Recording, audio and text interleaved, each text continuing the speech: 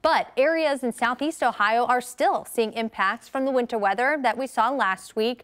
I spoke to a family that had to quickly pack up their belongings and move to higher ground. Yeah, we got our stuff and we were kind of anticipating it and just took some clothes and sundry items with us. It's a good thing we did because within 2 hours, we wouldn't have been able to get out.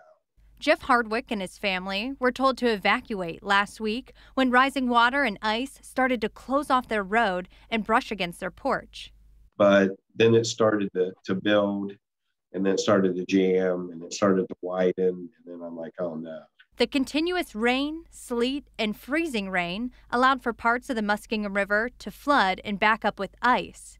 Days later, 50 to 60 residents are still blocked from their homes. And the road going into this subdivision, as soon as you drop over the railroad tracks, is underwater.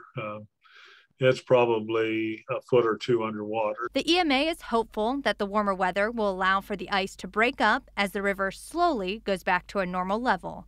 We're getting good water flow from the downstream side of the jam, so that is a good news for everybody. The temperature's warmed up, the sun's hitting it right now, so that should help move the jam.